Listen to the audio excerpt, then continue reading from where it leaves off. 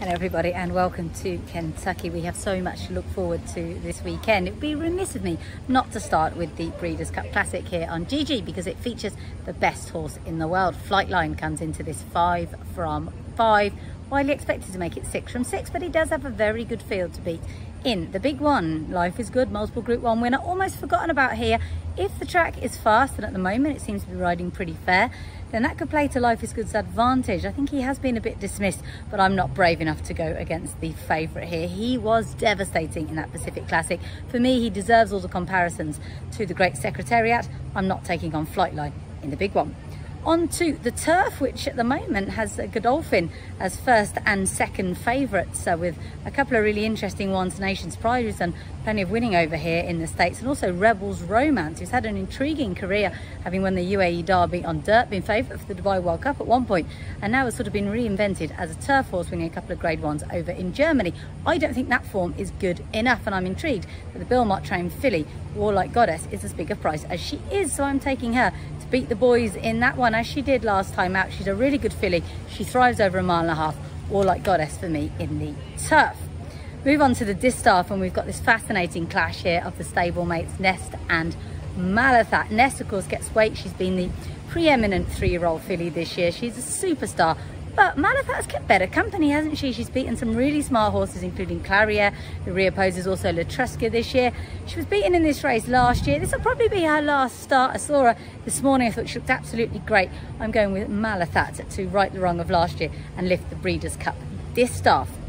Onto the mile, and I do think this one will go to Godolphin. I'm a bit concerned that Modern Games ran at Ascot on rain softened ground. That might have taken a bit out of him, but it still was a really battling defeat, I thought, on that occasion behind Bayside Boy. His win in Canada prior to that was absolutely brilliant. I don't see anything good enough in this field to beat Modern Games in that one. I know we've got a really strong hand with the Europeans. Ed Walker thinks his Dream Loafer should be favourite, and she certainly does have some very smart form from France, and of course in there as well is Kinross, although Rafe Beckett admits that this is a tougher race than the one which he won last time out at Ascot. So Modern Games for me to continue Charlie Appleby's excellent record here at the Breeders' Cup.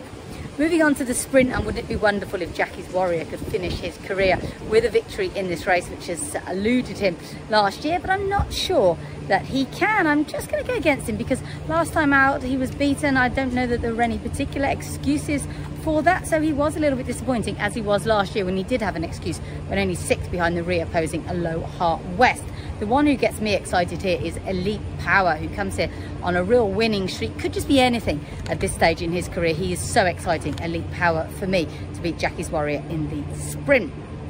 The filly and mare turf should be one for the UK. Nashwa should have won the Prix de l'Opera last time. She was mugged. I expect her to right that wrong. She's pretty short at around about 6 to 4. And if you want a bigger price, look no further than the Chad Brown trained in Italian, who won a pretty competitive edition of the First Lady here over this course last time out. She could be interesting, but Nashwa I think is a worthy favourite in the filly and mare turf.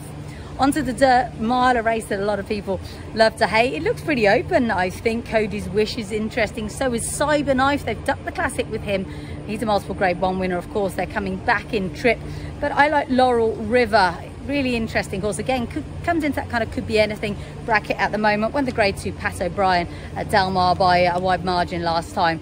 He looks exciting. So Laurel River for me in the dirt mile. Moving on to the turf sprint, and Golden Pal was well beaten at Royal Ascot, but that is a straight track. He's much better round a bend. He also loves Keeneland. He won the juvenile turf sprint here 2 years ago.